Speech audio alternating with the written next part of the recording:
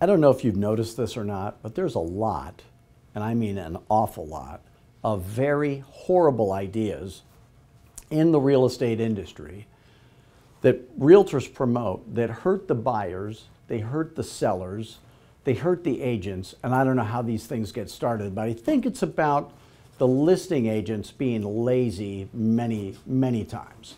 So one of them is highest and best, okay? So highest and best, when you have let's say you're working with a buyer, and your buyer is a great buyer, they fall in love with the house, and then the listing agent says, oh, we're doing highest and best, and we have multiple offers. Are you happy that's how they're doing it? No, you're not.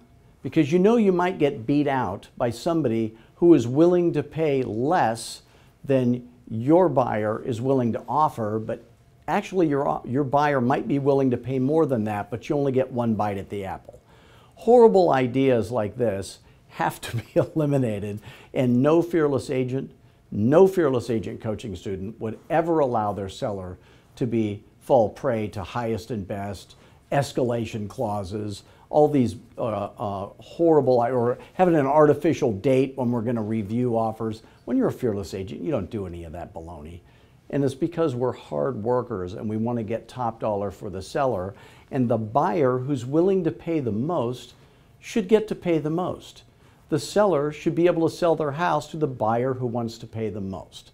So if you're uncomfortable, and you should be, with the way the real estate business is being done these days when there's commonly multiple offers, or in any market where there's a multiple offer situation, we know how to fix that.